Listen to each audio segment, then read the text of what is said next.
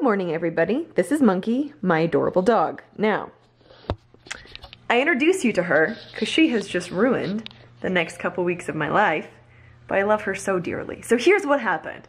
I was sitting quietly on my couch minding my own business when she leapt up and hit my leg and broke my wound open. Didn't you? Yes, I did. I talked to my prosthetist's office, and what that means is that I will not be able to get casted for my socket this week. I will not be able to put pressure in it this week. I will not be able to maybe take my first step this week because this little monster broke it open, and you can't put any pressure on an open wound. So I just had my first real setback. Now, here's the other issue. Now, this little monster who is now trying to be real cute, and she is real cute, may have actually saved me in a fashion because when she broke it open, there was, this is going to be delightful for those of you who like pus, a lot of pus. And so I'm wondering if maybe there's some kind of small infection or something like that that I need to be watching out for. And so maybe she saved me. So I'll be seeing my doctor in 2 days. I have a call into them and we will see what's going on. I'll definitely be watching for signs of infection, and I will be taking my temperature and all that good stuff, and my sweet little puppy will have to go back to my parents' house.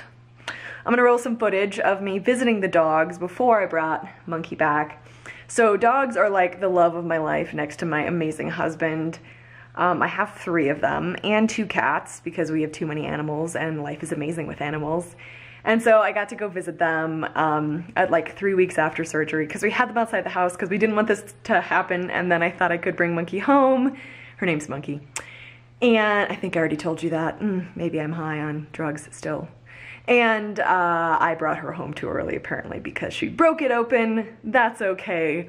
Roll the footage of adorable puppies.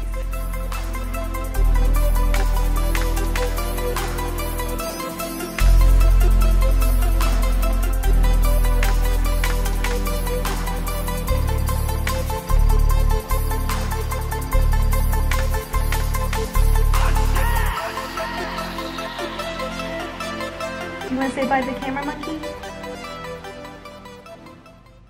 So that's it, guys. I'll let you know how the healing process goes, and hopefully I don't have a crazy infection. Take care of yourselves. I'll talk to you soon.